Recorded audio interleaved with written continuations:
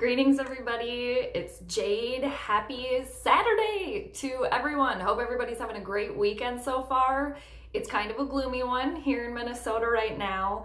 And before I get going on NFL and Minnesota Vikings stuff, I just want to check in with all the Twins diehards. Are you guys doing okay? Is everybody okay? Have we zenned out? Have we taken a deep breath? Because they've lost it. They've officially lost it. The Twins have officially lost it, everybody. That being the lead, they've been blowing it as of late. Why? Why do they always have to do this? Why? So they lost to Cleveland last night. I think it was 8-2. I'm gonna check on my computer really quick because I have my computer right here. 6-2. Okay, I was pretty close. 6-2, the Cleveland Indians and the Minnesota Twins are now tied for first place in the AL Central. What happened to that 11-game lead that the Twins had? What happened there? See, this is why we can't get too excited about things. We can't. Come back down to reality, everybody. I didn't drink the Twins Kool-Aid. I wanted to. I was very close. I still want them to get in the playoffs. The postseason is looking a little bit more grim day by day. They have 2 more games, though, versus Cleveland tonight and then tomorrow. So they've lost the first 2. If the Twins can win the second 2, even Stevens the series and take the lead in the AL Central again, that would be great. Oh, but why? Why? Damn it. Every time after the All-Star break. I know I've said it before. I'll say it again, and I'm sure everybody else thinks this way too, or a lot of other people have thought about it, but like, you can't, I mean, before the All-Star break, that's great, that's cool. The MLB season is so long, and granted, there are over 40 games left in the regular season right now, so the Twins have more than enough opportunities to get it back together. But it's like, they don't make any moves. All this money, no moves. You know, can they just go for the jugular one time and like make a trade or, you know, dole out some cash, some extra cash? I mean, so, but they haven't lost everything or anything like that. It's just, you know, they were ahead by 10 plus games playing, you know, we were all just, we didn't know what we were seeing. And because was it an illusion? Was it an illusion? Twins diehards, tell me about it. What's going on here? I try to keep up. I like the Twins. Obviously, they're not my #1 team, but I don't check in as religiously as I do with the Minnesota Vikings. So, moving onward, but Minnesota Twins, I'm thinking about you, sending you the positive vibes, get it back together.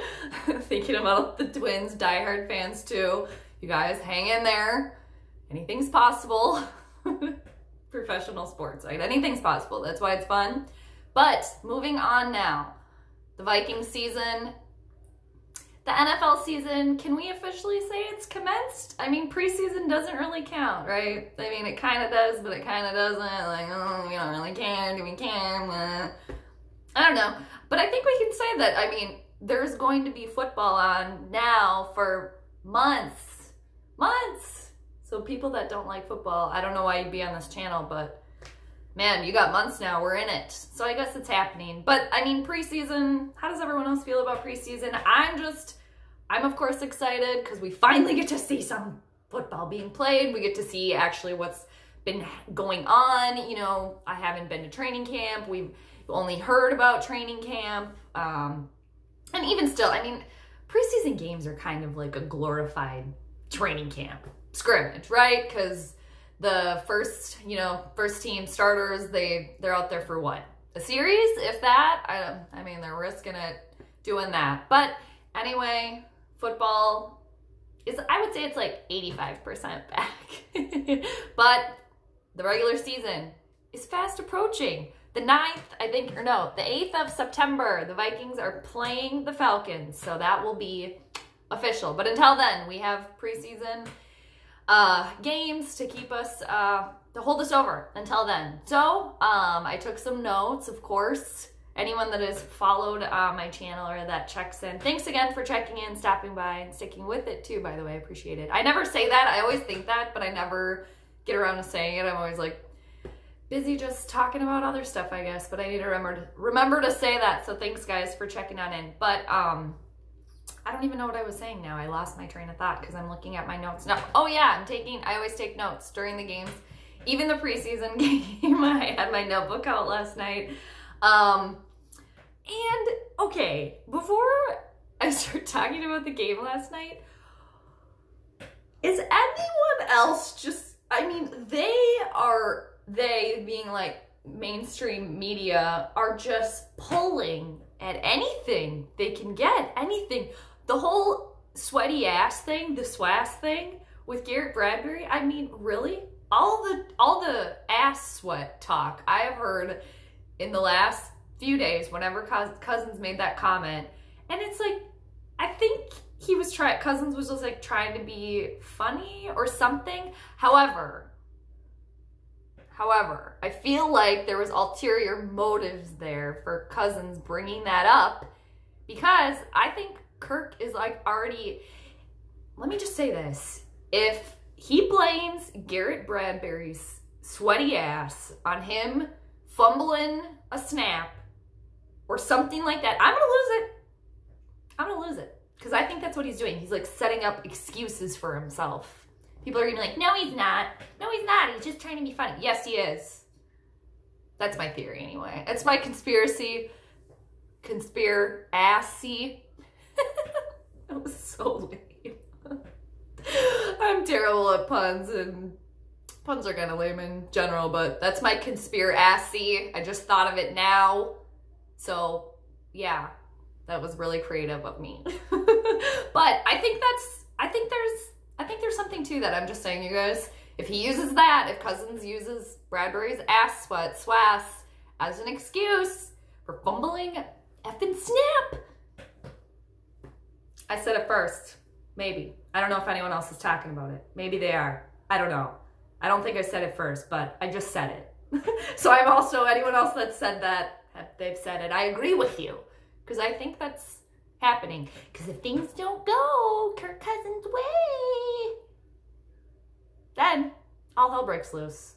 And the trash, garbage, dumpster fire ensues. Okay? Okay. Oh God, I already got off on a Kirk Cousins tangent. I wanted to make this video under like 10 minutes. I'm already at 7. My goodness. Okay, so the Vikings were at the Saints last night. They won. Is everybody happy? Everybody happy? It doesn't really matter. Again, people, let's not get too excited. It was the first preseason game. Granted, it's fun to watch, right? It's just fun to watch them play. But as far as like actual players and actual statistics, that was one game, preseason. Anything can happen. People can get injured. I'm glad nobody did it. But I'm just saying so much can happen between now and the 8th of September. Okay, so, with that being said, so the Vikings, they won 34-25 last night versus they were at New Orleans. The Saints, who have like a majority of the Vikings roster, they have Marcus Sherrill, Zach Line, Nick Easton, Latavius Murray. I still miss you, man. Ugh, still, damn it, I still wish the Vikings would have kept him. Damn it. And Teddy Bridgewater. Another thing, I don't know who needs to hear this, but, and maybe I do, because I feel that way with Case Keenum, because I still talk about Case Keenum, and I miss Case Keenum, but he actually did something for the Minnesota Vikings. People, Teddy Bridgewater does not play for the purple anymore. He doesn't, okay? He hasn't for quite some time. He didn't really do much while he was here. Granted, there was a projected very nice future that could have happened there before that leg. He almost lost his friggin' leg. But he's not playing for the Vikings anymore. So move on and get over it. Which sounds pretty rich coming from me, because I still can't get over the Case Keenum thing. But can everyone just, are you happy now? You saw Teddy, he shined, he did pretty well. I still, like, I was watching Bridgewater, and it was just like, of course, after like a horrific injury like that, and he wasn't even hit, you know, a non-contact, like, freak accident like that, you're probably going to be a little skittish for a while, but I just felt like there was this underlying, like, skittishness to his gameplay. I mean, I don't know. Did anyone else notice that last night? I mean, it was very, like, if you were, like, picking up on somebody's, like, body language or something like that. But he played pretty decently. I hope he has a very good future. But he doesn't play for the Vikings anymore, okay? Okay. Latavius Murray doesn't either. I know, I got to get over that too. But Murray looked pretty good. Murray is a workhorse, okay? That's all I'm saying. He looked good. Then, yeah, I miss you, man. We could have really used... We would have kept Latavius Murray. Then we could have had Dalvin Cook with him, even though Cook didn't play. So Dalvin Cook didn't play last night. There was rumblings. Was he going to play? Is he not going to play? It's like, I don't know if they should play him at all. Like, if he goes down, we got nothing. I mean, we got some things. But, I mean, and even with him, he hasn't even stayed healthy. Like, this is another thing. They put, the Vikings, I feel like they put all their eggs in one freaking basket, and then that basket topples over, every egg breaks, and then you can't make your damn omelet, okay? So, what the hell? I mean, okay, so, all right. Oh, I'm kind of jumping around here. I always have this, like, nice list of things that I want to talk about in order, but then I totally jump around. So, I was talking about running backs. Okay, Mike Boone, you guys. I think there's hope there. There's a lot of potential there. I've liked what I've seen last season. And then last night, he had a 64-yard run. Granted, preseason again. Let's not get too excited. But I liked that. So I think we got something there. Like, if for some reason Cook would go down, I mean, there's a couple people that could step up, but it's just like, we don't really have like we don't have a crafty veteran there, right? At running back, we don't. So all young people, all the eggs in one basket, that being Dalvin Cook, who I'm not a huge fan of. I just, give me some proof, okay? I need proof. I'm realist here. I need some receipts, and we're probably not going to see any solid receipts until the season actually starts, because I mean, they'd be smart to save him, because don't want to risk injury to an injury-prone player, okay? And then Amir Abdullah, he had a nice little, what was it, 42-yard run that ended in a turnover. Hang on to the ball, damn it. But if you're going to make mistakes like this, it's best to make them in the preseason, right? Okay? Right.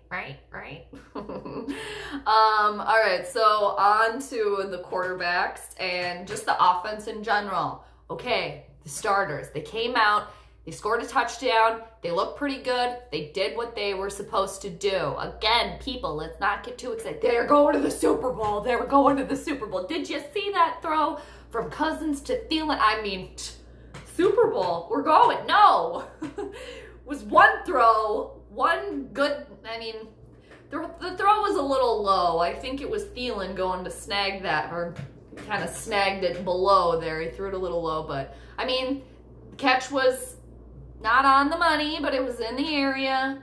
Thielen was on his game, you know, being Thielen. It wasn't a touchdown, but it got him to the 1-yard line. So that was great. Cousins went 4 for 4, 64 yards. Good job. Good job. You did what you were supposed to do. That's why they paid you all that money, okay? And then you're in year 2 of a 3-year deal. Are you going to play, you know, are you going to bring it up another level? I think he's trying, you guys. He's trying. Did you see that run that Cousins made? And he slid, made the first down. It looked completely normal, but then he was like throwing, I don't know. Whatever. Preseason, you guys. So it's our first look, just saying. Sean Mannion, he went 7 for 13, 102 yards. Kyle Sloter went 6 for 7 for 62 yards. I'm trying so hard not to go off on Cousins tangents. Trying hard, you guys. I'm trying to spare you all. And they all threw for touchdowns. So, I heard that it's like there's no quarterback battle really going on. I mean, Sloter, Mannion, it's gonna go to Sean, I think, right? All right, so BC Johnson shined. last night. Olabisi Johnson. Yeah, Olabisi Johnson. I think he wants to go by BC Johnson. I think he's going to be one for us to watch. So that's exciting. That's exciting. These are exciting things for the purple, you guys. Yep. Okay. And all right. Laquan Treadwell. Why? I mean, he's playing, I think, with the third string, right? Can we just cut the cord, please? Can we cut the cord? Not gonna do anything. There's no improvement. I mean, he caught a pass. Okay, he caught a nice little pass. I don't remember if it was, I don't remember what quarter it was in. But then, immediate penalty after that. I think it was maybe for an illegal block, you know, something like that. Something they had just talked about, they, being the Vikings, in practice, about, I don't even remember what it was, but basically, they had just talked about, I think it was blocking or whatever. I think he, like, ran his shoulder into the corner. I don't know. I'm forgetting now, but the flags overall, there was a lot of purple flags. I mean, yellow flags thrown on the purple last night. That seems to be an everlasting issue with the flags. It seems like the Vikings are always getting a shit ton of flags all the time. Why? More conspiracies? Probably not, or they don't have their shit together. That could also be it. Like Laquan. It's just I mean, could he even be used as like a decoy at this point? I mean, it's laughable. Cut the cord. I think it's, what would be I think they would lose 600,000 if they cut him, you know? It's just, I mean, is he more trouble than he's worth? It's just the attitude. And I think he just had natural ability, and then he just never worked extra hard after that. It's gotta be it. It's gotta be it. It just, Treadwell, see you later. Over it, okay? Over it. Goodbye. Goodbye. Get to the bench and have a snack. They were reporting on the bench snacking last night. What Cousins was snacking on the bench. It's like they are just bored as hell. Trying to report on anything. And then, yeah, the defense. So the defense, is the defense too comfortable? Is that what's happening here? Because they've all played together. They've all played together for years now, which is good because you know each other. You know the rhythms. You know where everybody's gonna go. You know all the plays. You know the scheming. Don't get too comfortable though. Don't rest on that. Again, we're in preseason. But it's like, I want the Vikings offense and defense so badly to be balanced, don't we? It's like, why is one of them up and the other one's always down? Why? I'm saying why a lot right now. A lot of questions here. I got a lot of questions.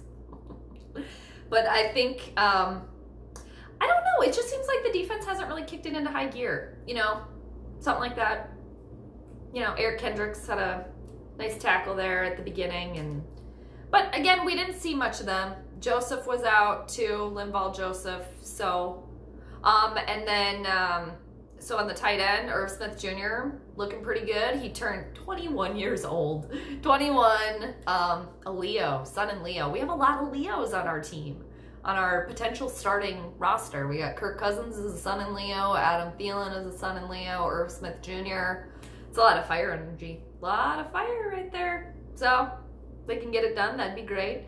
But the first preseason game, it's a win for the Vikings. A lot to unpack. I'm trying to think if there's anything else that I really, really wanted to touch on. It was just fun to watch.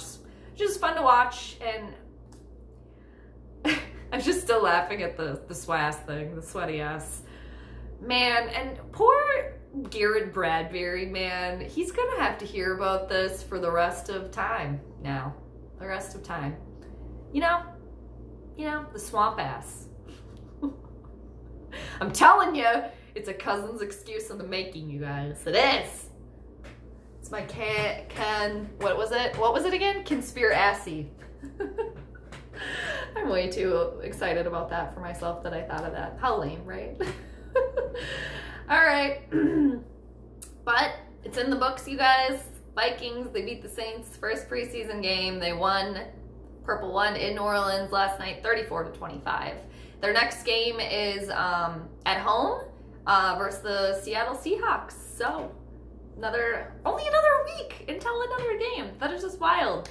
So the season is upon us. It's happening. It's happening. I hope everybody has a great rest of your Saturday and a great rest of your weekend. Cabin people, haven't forgot about you. Hope you're enjoying it. Only a few weekends left. Only a few weekends left. Enjoy it. But everybody take care and have a good one. And I'll check you later.